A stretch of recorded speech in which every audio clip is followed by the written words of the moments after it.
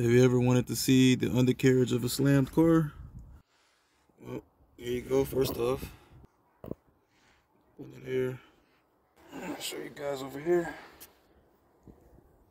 So this is a G35, right?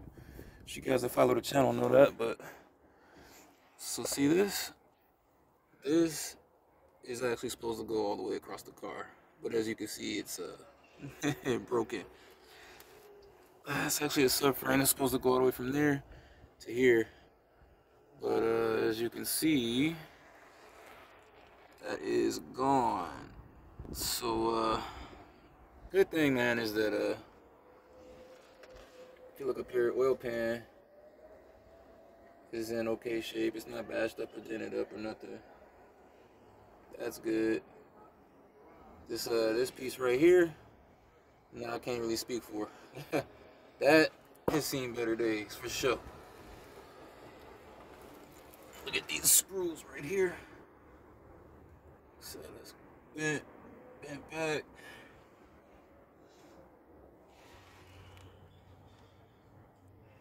I'm actually under here trying to figure out what the heck is going on with my transmission, because she is acting funny. Car actually didn't want to start today,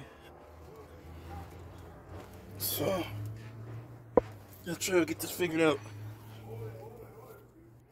Oh, by the way, never do what you see me doing, man. Don't ever get under your car with just jacks. But that's why I got this tire under here, because I don't got no jack stands right now. So if there was a failure, it would fall on top of this tire. But still, man, get you some jack stands. Do not follow what your boy doing. Yeah, so I gotta try to figure out why this car won't start, man. Came out here this morning, car didn't want to turn on. I drove it here, so I don't know, man. This is just becoming one major headache, bro. Like one thing after another, after another, after another. It don't even seem like they related, bro. Just, I don't know, man. Yo, so we got a ghetto bootleg Trickle charge going on. Took a phone charger. Well, this was actually an LED light strip, power plug. Took that, spliced it. Inside the power cord, you got positive wire and a negative wire. So what I did was split the cord in half, splice the positive wire and the negative wire, put them up to the battery, plugged it up to the extension cord, and got it running in the house. So we're gonna see if this shit works. So we're outside, and I plugged up the battery, and man, the bootleg charger works, bro. Cause I came out before the car was doing nothing. I came out, put the battery in, and when I plugged up the battery, the car became responsive again. Like as far as like the key and stuff, you know what I'm saying? When I hit the key, the horn blew, the lights flashed, and so now I'm actually hearing something coming from the battery area. You hear this?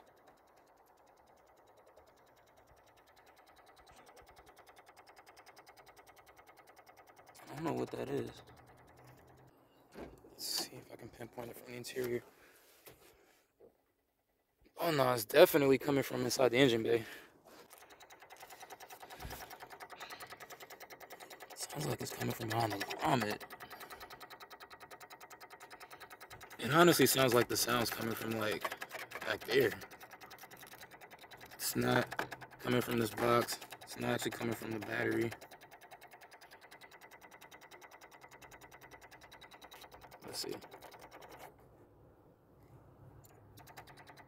Hear that?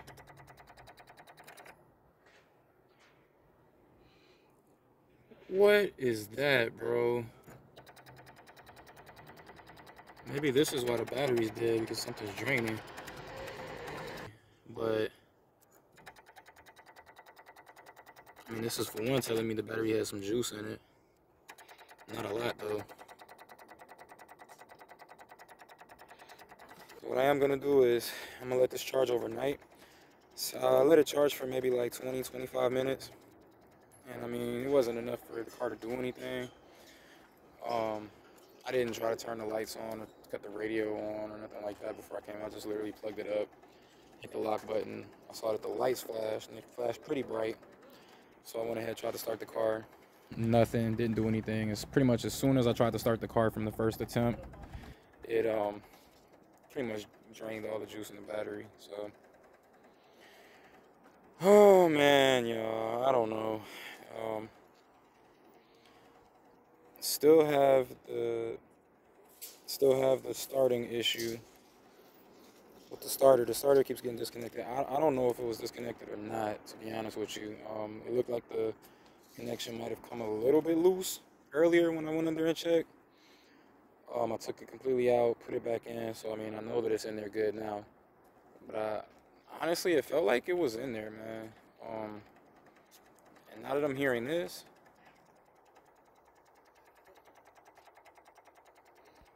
yeah, I don't like how that sounds, man. That's something's drawing a current. Something's drawing a current from the battery. So, oh man, y'all, like, I don't know, man. I can't wait till we get past all of these gremlins, though. I'll tell you that. So, hopefully, when I do the new wire harness, I can get rid of some of these things like this. I don't know what this is, man.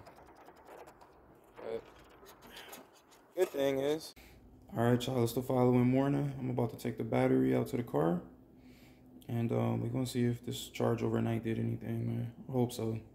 So let's see. Well, y'all, I plugged up the battery. Man, I'm surprised this camera is picking this up. It's dark as hell out here. Plugged in the battery, and as soon as I plugged the battery in, the headlights came on.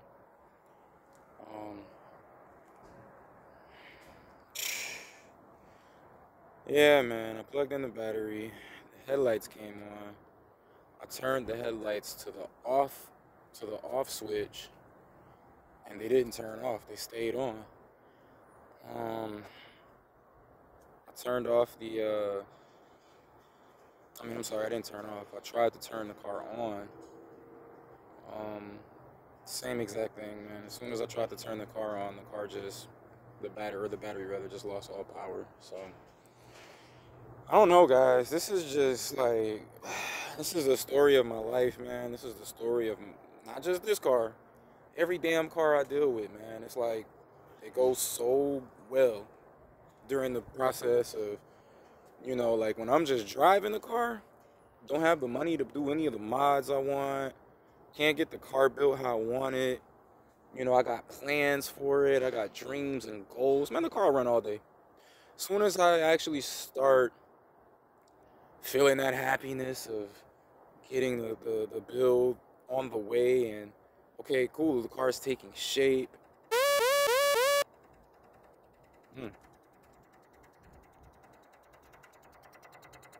Stuff like that start happening. And the car wasn't having battery problems or starting problems like this, electrical stuff, or the lights won't turn off. Man, this car wasn't having none of those problems, man. So this all started with the motor going down, replaced the motor, car ran great for like 2 weeks, and transmission starts acting up, replace that one, replace the next one, get to the third transmission at this point, same situation as the first one. Nah, I gotta get this wire harness, y'all. I gotta get this wire harness, man. I can't keep dealing with stuff like that. You hear it? Look at this. That's what's clicking.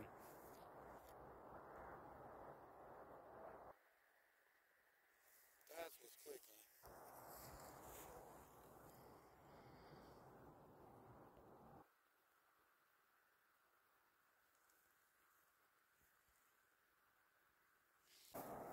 I wonder if it stops when I hit the brakes.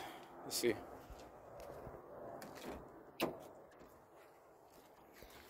Okay, let's see. I'm looking in the reflection of that car. I can see the brakes are actually still flickering. Huh. You know, it's interesting. Now that I hit the brakes, I don't know if they're still. No, yeah. I don't know, they're still flickering. Oh man, so I guess I'm in the. I guess I'm gonna be in the market, man, for this wire harness for sure. Outside of that, I don't even know right now.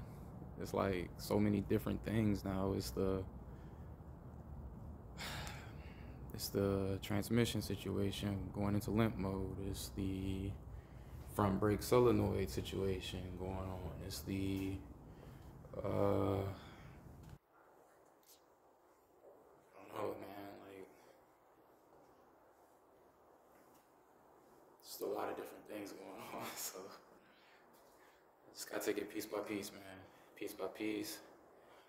Start with the least expensive solution that makes sense, and I guess just go from there, man. So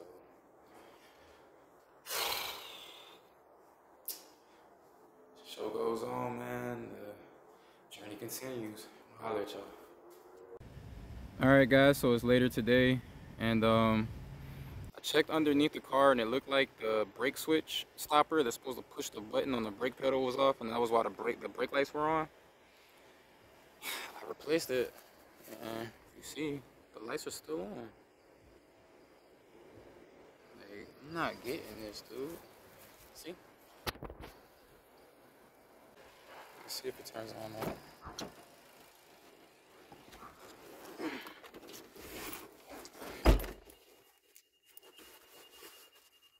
Okay. It's beeping. Talking about the key. I got the key right here. So, lock it. The wheel's in the air though, so it's not gonna lock, right?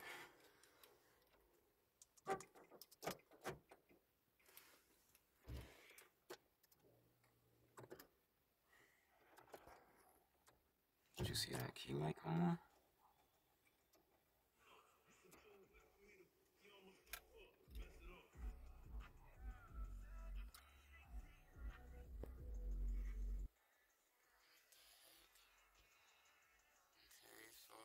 Dash lights are still not coming on. This did not lock though. Hold on, man. Let's try this trick. What the heck? Okay. Alright, y'all hear this, right? So, it's got battery. Lights are all on. This is not working. Oh. The car is on. It's on accessory. But this is not lighting up at all.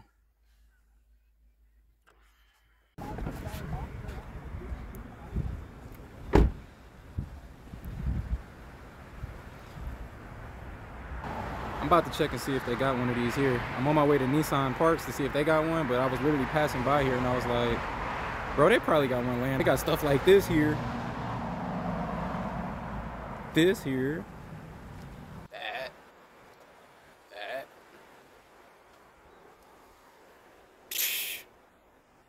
This. This. Wow, that's dope.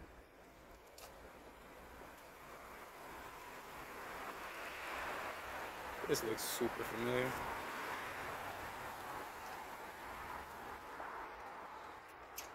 Alright, man, let's see. Yeah, y'all need to give them a holler if you're trying to get yourself tuned, get any work in you in the H. What's going on? How you doing, man? Alright, what you went for? Man, I got a quick question. I'm actually on my way to Nissan, to the parts department. Gotcha. I got G35, I got a new start.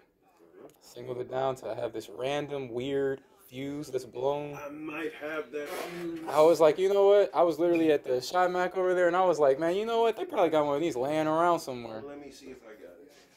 I'll be right back. Cool, appreciate you.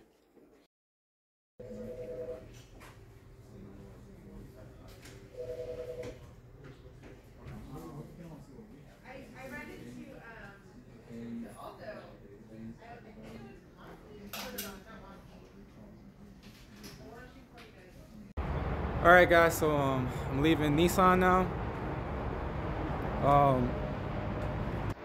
Leaving Nissan because the tuning shop, they didn't have an extra one. They did me a solid. They went and checked around the shop, checked a couple cars. They didn't have one. And they actually just did the same thing for me here at Nissan. The parts guy actually went to the back. He said they have a bin full of fuses and whatnot. And he went, he checked, and he had a fuse that was real similar, but this one is a 50-30-30, and I think he said his was like a 50-50-30 or something like that, so it wasn't quite the exact match. So he told me call Infinity, get the part number for this, and then come back with him. We can cross-reference the Infinity part number and see if they got it. So I'm gonna do that, man.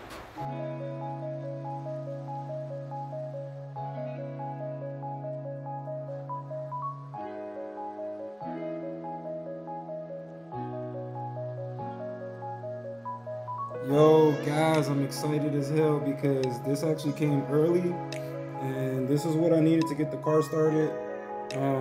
This is the ignition switch fuse. This is actually the reason why my car's not started. So I got this via Amazon. As you can see right here, 3-way 58-volt fuse link. Just on my thing. This is the 50-30-30.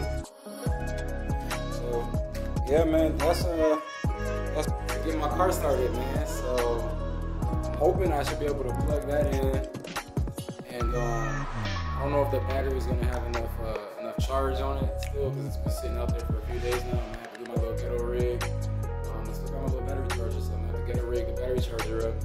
But yeah, y'all, I'm gonna plug this in, and I'm gonna plug the battery up and see if the car starts. Let's get it.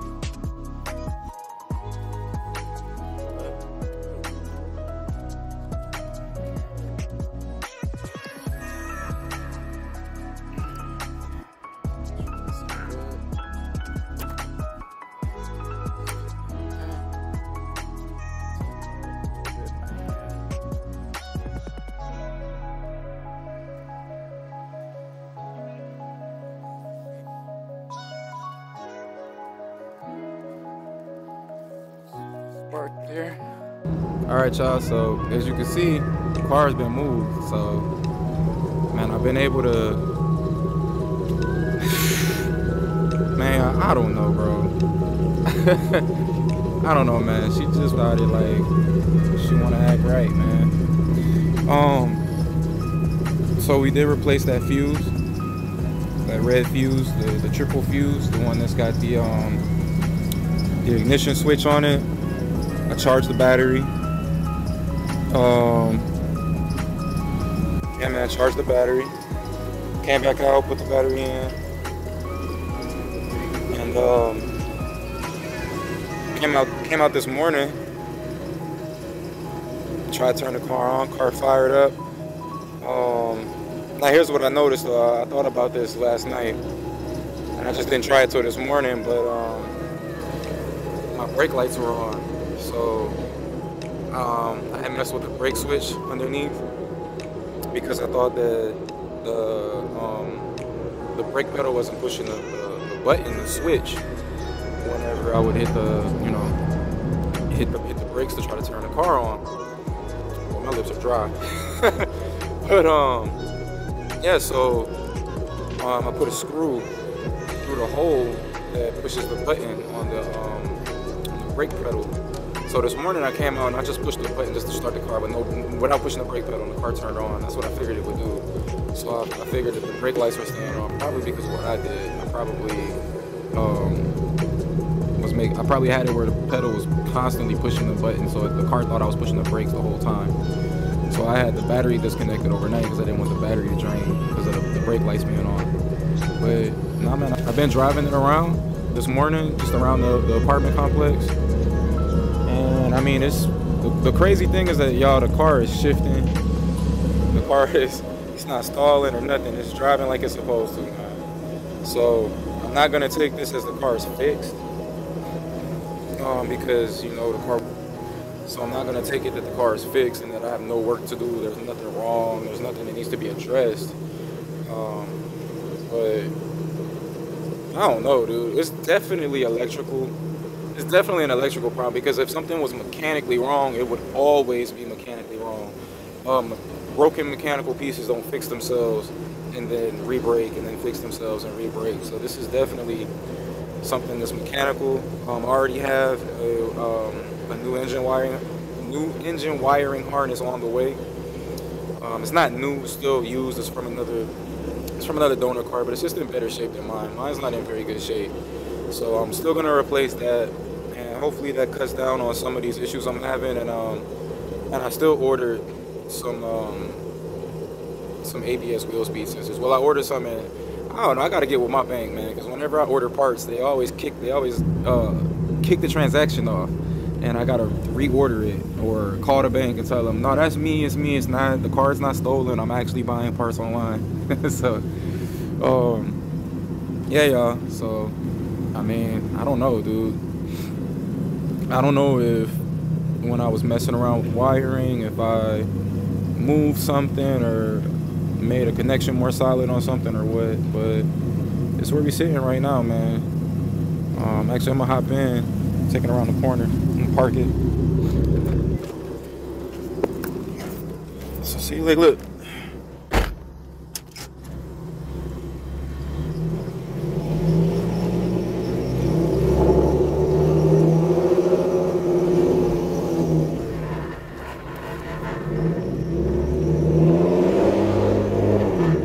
See, it's shifting.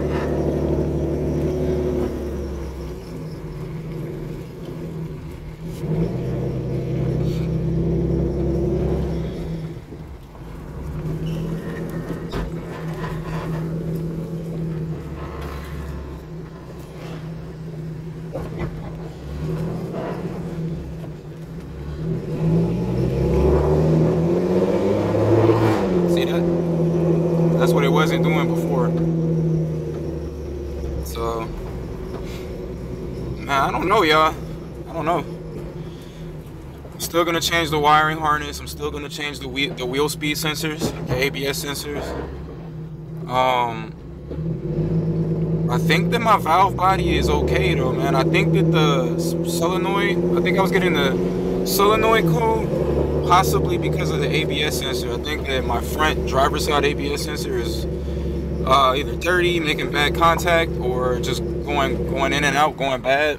And I think that it makes the front driver's side caliper trip out sometimes. And I think it actually makes it apply pressure and clamp down from time to time. So I'm gonna be changing those calipers anyway. So if there's anything wrong with the caliper, that'll be addressed when I change the calipers to the Akabonos. The wheel speed sensors will be changed. New wiring harness. So whatever issues I was having, they should be gone. So I mean, this is good news because I could drive the car right now. You know, I'm gonna still keep an eye on everything, but I don't know if the temperature changed. It's gotten cooler out. I don't know if that has anything to do with it. I have no idea, y'all. But man, this is what I got to report back. So, like I said, I'm still gonna make all of my changes to try to actually solve the problem. But this is what I mean when I say these cars are temperamental, man. I mean, like, what is going on? All the problems. I haven't done nothing, man, but replace that fuse. And I mean, who knows? Maybe when the fuse is going bad or something, it causes those issues. I don't know, but I guess we just gotta find out. So, all right, y'all. I'm gonna go ahead and sign up off of this right now.